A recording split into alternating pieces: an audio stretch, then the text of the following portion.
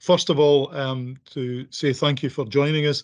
I'm Cleland Snedden. I'm the returning officer for this by-election, should I say, for Ward 9, East Kilbride West. So I'd like to welcome you to today's session, and hopefully you'll find this session useful. But before we commence with the detail, I'll just introduce a couple of my colleagues. So on our call is Gordon Stewart, who is the Deputy Returning Officer for this by-election, and also Tracy O'Hara, one of our colleagues from the Election Office. So again, they'll be here today to hopefully help with any questions, really difficult ones that perhaps I might need some help with. So the aims of the briefing tonight, the purpose is to discuss with you the contents of the post-nomination pack following the close of nominations on Monday of this week, yesterday, Monday the 5th of June 2023. We'll also provide a little bit more detailed information on the poll, the postal vote arrangements, and on the count. And as I mentioned, we'll provide you an opportunity to ask questions, but just put your hand up if there's anything as we go through, rather than wait to the end. We'll try and pick up those queries. A note of tonight's session has also been prepared, and that'll be provided to you after the meeting. So if everyone's okay, I'll run through the formal information that we would want to share with you tonight.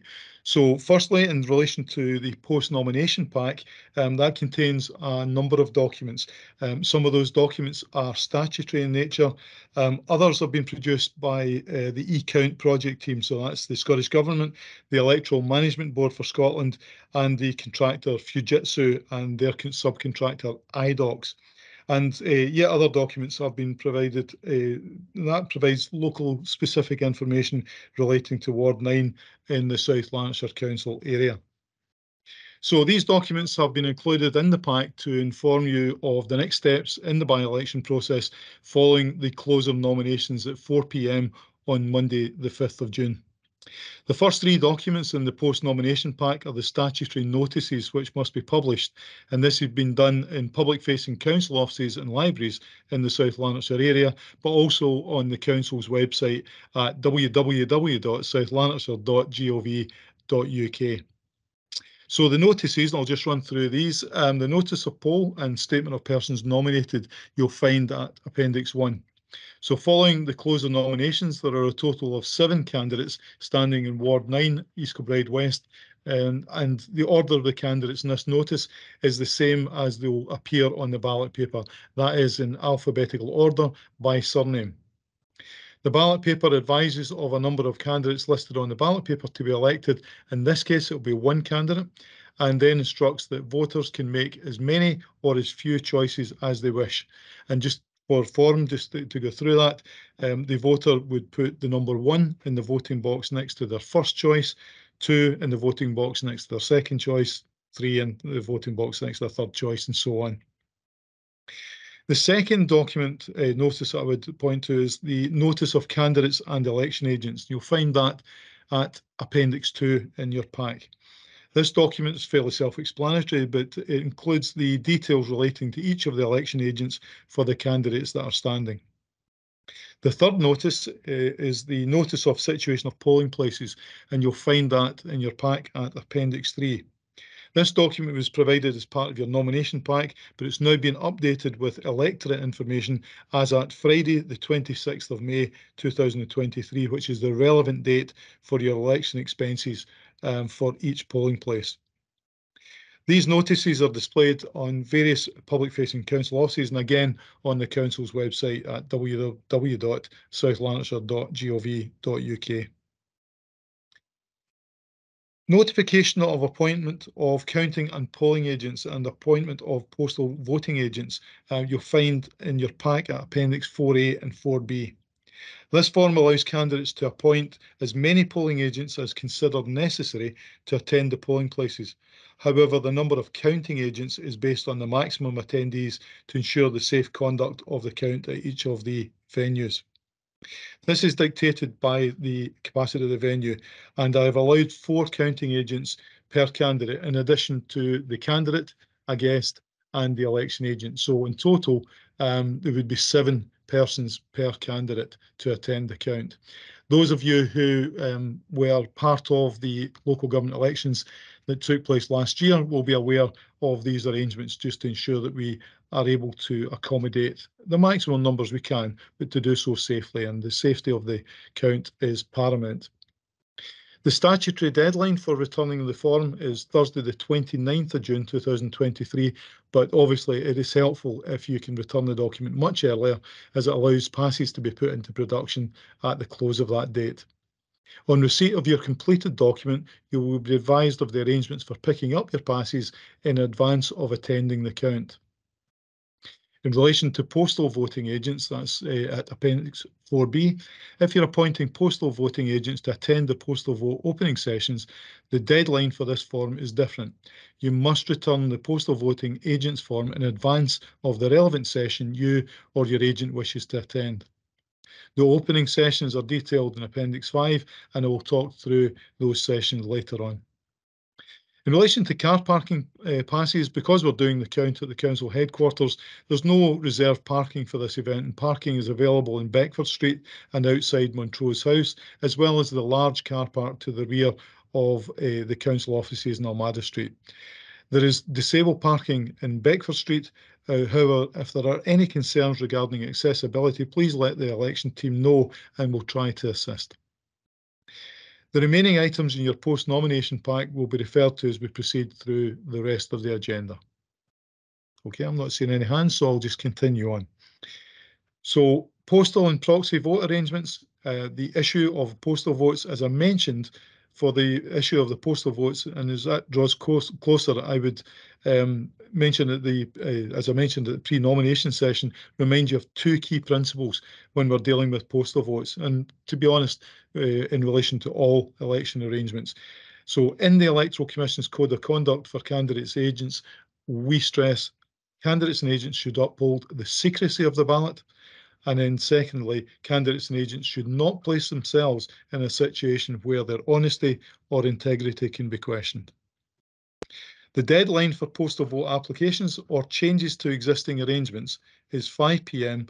on Wednesday, the 21st of June 2023.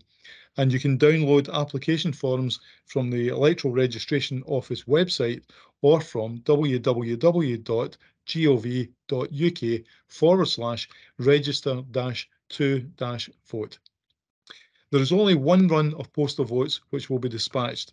And just to note, the application deadline for registration and postal votes is Wednesday, the 21st of June 2023, and the dispatch date for postal votes will go out first class on Monday, the 26th of June 2023. Postal votes will be delivered first class, as we mentioned, so the postal vote should reach the voter the next day. Postal voting packs include a ballot paper and a postal voting statement. Voters must provide their date of birth and their signature unless there's a waiver in place on the postal voting statement for their vote to be counted. If someone's unable to sign, they should apply for a waiver prior to the deadline of 5 p.m. on Wednesday, the 21st of June 2023. If a postal voter loses or spoils their postal voting pack, a replacement can be issued by contacting the election office up until 10 p.m. on polling day. So turning to proxy votes, if someone is too late to apply for a postal vote, or they might be away when the postal vote is due to be delivered, they may wish to consider appointing a proxy to vote on their behalf.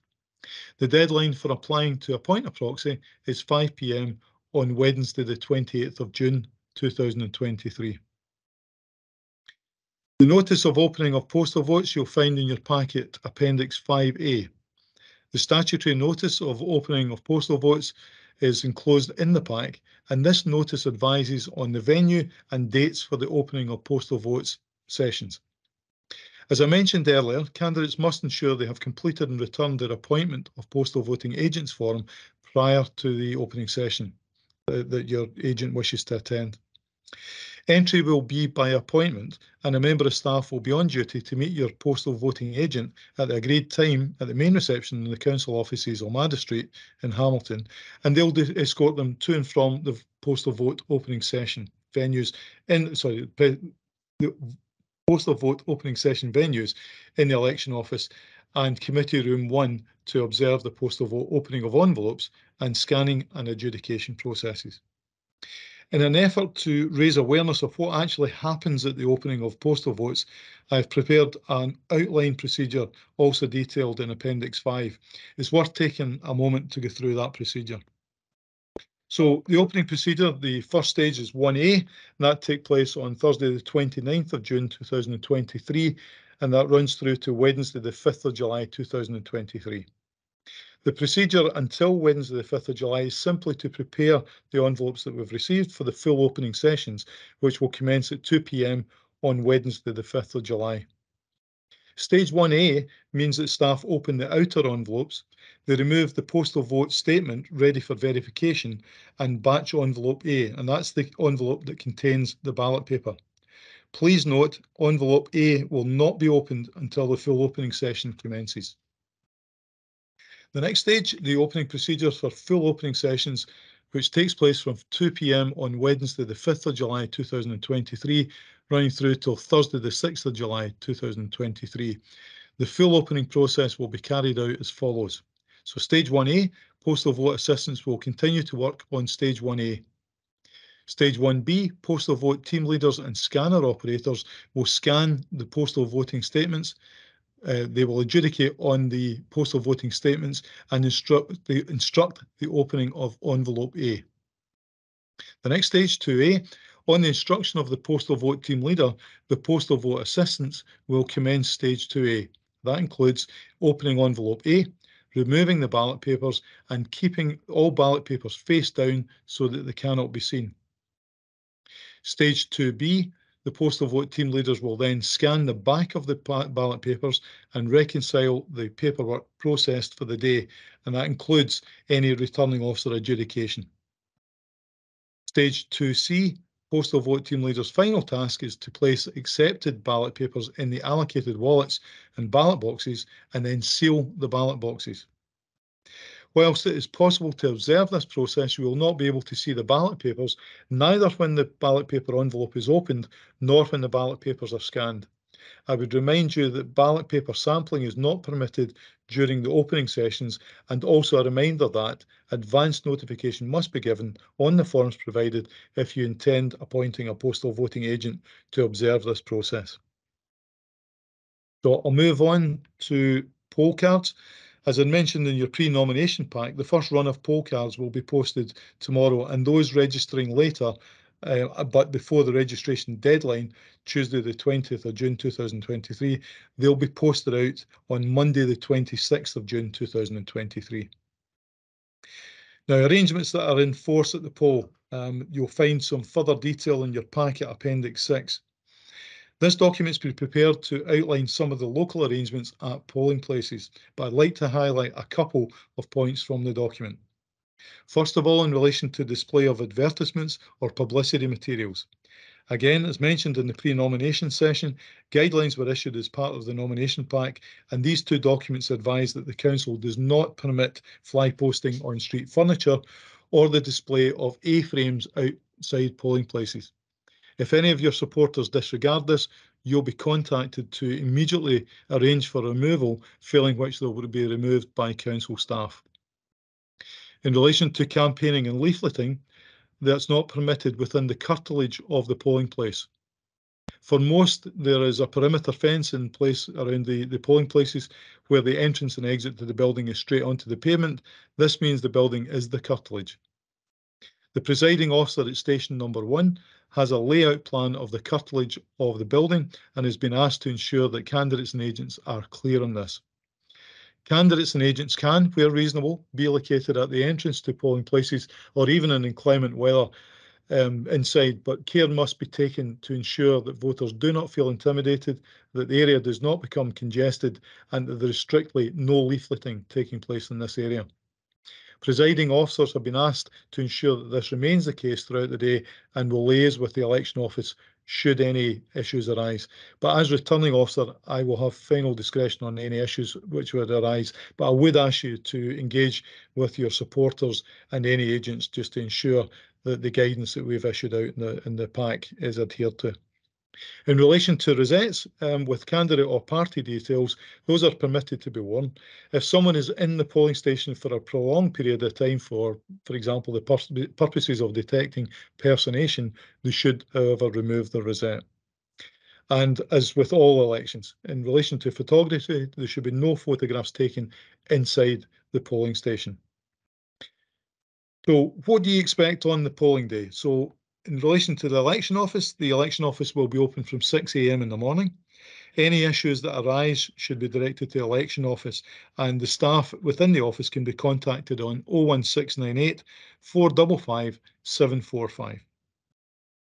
In relation to polling staff, the arrangements are as follow. Polling staff will arrive at their polling place around 6:30 to set up in good time for the opening of poll at 7 a.m. There will be one presiding officer and one polling clerk on duty at each polling station. A polling station inspector will visit the polling places at the start of the poll to support the poll staff, and the election office team will also assist throughout the day with arrangements. Standby polling staff have also been recruited to work at short notice if required, if there's any issues in relation to the staffing on the day. Voter turnout notices to assist candidates and agents. The presiding officer at station number 1 will display a notice detailing voter turnout, and they'll try to update that approximately every couple of hours, every 2 hours. The notice will be displayed near the entrance to the polling place, but clearly agents can ask for turnout information at any time.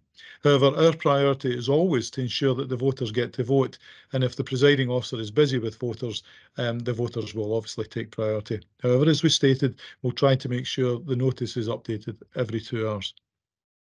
In relation to polling places, there are no changes to the polling places, and I would encourage feedback on the polling places we use in this election after the event to allow us to continue to improve the voting experience and the polling arrangements at future elections. And a full list of polling places is provided in your post-nomination pack. Moving on to the count arrangements, attendance at the count will be by pass only. The count starts at 10 p.m. following the close of poll. If a pass hasn't been supplied, anyone just turning up on the day will not be admitted. So please, if you can share that information. There will be some hospitality available for those attending the count, so tea, coffee, biscuits will be provided. However, please try to refrain from taking drinks into the count area because of the electronic equipment we have in that place. The following documents are included within your post-nomination pack to provide you with information on the count arrangements. So firstly, the notice of counting of votes, that's in Appendix 7A. This statutory notice details the timing of events at the count venue. The draft count layout plan at 7B, the count pack will be issued to you with your passes, will contain the finalised version of the layout plan, and the count information pack, which will be issued with the candidates and agents passes, will contain a hard copy of that plan. The allocation of passes, as I mentioned earlier, will be one for the candidate, one for the candidate's guest, one for the election agent, and 4 counting agents. So total of 7 for each candidate. Therefore, we have asked a notice in writing of the agent's appointment stating the names and addresses of the persons must be lodged with me not later than Thursday the 29th of June 2023. And I've provided forms for this purpose as part of the post-nomination pack. But please note you're required to sign these prior to their submission.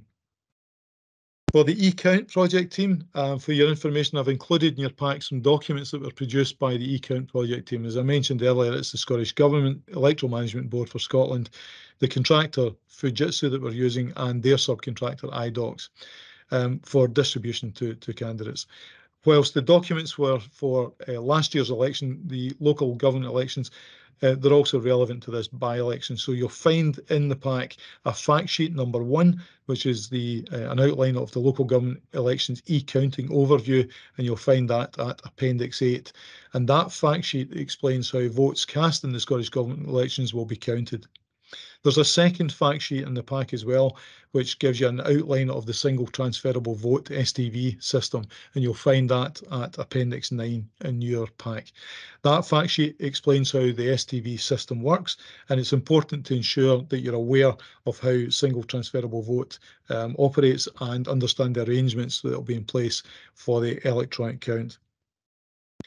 Really importantly, I want to cover recounts. If you feel that there is anything wrong or anything you're unhappy with or have seen throughout the process, then please don't wait to the end of the process or the end of the night when I've discussed the result with you before raising these issues or asking for a recount. Raise any concerns you have immediately with us. There would need to be appropriate grounds for requesting a recount, and I want to really emphasise this point, not just a close result. A close result is not grounds for a recount in itself. So please speak to an information officer who will be at the count, who will advise me of any issues that you raise with them. In relation to note from a electoral registration officer, that's in it, Appendix 10. This document should assist with the information relating to the electoral registration office. If candidates or agents require further information, please contact the electoral registration office direct. In terms of conducting your campaign and some security advice, you'll find that in your pack at Appendix 11. In terms of conducting your campaign, we cannot give legal or other advice about how you or your team conduct your election, or even how you behave within that campaign. It's our job to run the election, but we don't police the election, nor do we regulate it. And you need to have regard to your own legal liabilities and your own personal conduct. If you have any personal specific concerns, so to say, about the behaviour of any of the candidates or how they're campaigning, then you should contact either Police Scotland or the Electoral Commission as appropriate. Post-election information, I'll discuss the following items in more detail with you at the poll and count session that we intend running on Thursday the 29th of June 2023. So we'll go into a little bit more detail around marked registers, about the limit on election expenses. That'll be Appendix 12 in your post-nomination pack, and you'll find there some updated electorate information relating to the expenses limit and a link to the Electoral Commission website and their documentation and forums in relation to election expenses. And then finally, we'll cover Electoral Commission return of election expenses documents, and you'll find that at Appendix 13. A couple of additional areas I just want to cover. Public awareness campaigns. So local public awareness campaigns are ongoing, including press releases, the use of South Lanarkshire Council's website and their social media channels, statutory notices, as we mentioned earlier, being published wherever possible, election and electoral registration office helpline numbers, and we've also got articles on South Lanarkshire View. For this type of election, part of my remit is to promote participation in the electoral process, and we'll continue to encourage people to use their vote in this election. So what happens next? As I mentioned earlier, a polling day and count awareness session will be held on Thursday the 29th of June at 5:30, and the purpose of that session will be to run through an update on postal vote arrangements, to discuss polling day arrangements, discuss count arrangements in a bit more detail, provide information in relation to post-election arrangements, and then finally to provide an opportunity, as ever, to ask questions in advance of the poll and the count. We're also arranging for an e-count demonstration for candidates and agents, and Fujitsu, our contractor, are providing an opportunity for candidates and agents to see a demonstration of the e-count system on the afternoon of Wednesday, the 5th of July, 2023.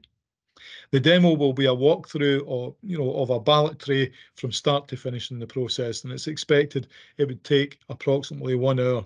But the demonstration will include an explanation of the master clear down and system readiness report, so that we know that the system's clear before we commence the count, a demonstration of the registration stages, the scanning, the verification, adjudication, and the returning officer adjudication functions. We'll also cover in that walkthrough a review of the declaration reports that I'll use during the results declaration. And as I said, as ever, an opportunity to ask questions. And I'll provide further details as to the timing of the demonstration at the polling count session. So that's a run through of the information we were hoping to share with you today. But I'll maybe just check in with colleagues who have joined the call if there's any questions I can answer on the information we've shared today or what's in your post-nomination pack. So I'm just checking in if there's any hands anybody wants to pop up. Okay, so all seem fairly straightforward, folks, yeah? Okay, I'm not seeing any hands. So if on review, or if anybody's viewing the recording of the session, if there's any clarification on reflection that you would want, please don't hesitate to contact the election team at any time, and they'll be happy to help in the lead up to the election. My final ask is that you ensure your supporters and agents are aware of the information we've shared and the expectations I have as returning officer, because we want to ensure that the process for the polling day, for the count processes, etc., are all run through without any issues if possible. So that concludes the information I was going to share with you tonight. So just to thank you for taking the time to join us, and subject to no questions arising right at the end, I'll look forward to seeing you at the next awareness session. Thank you.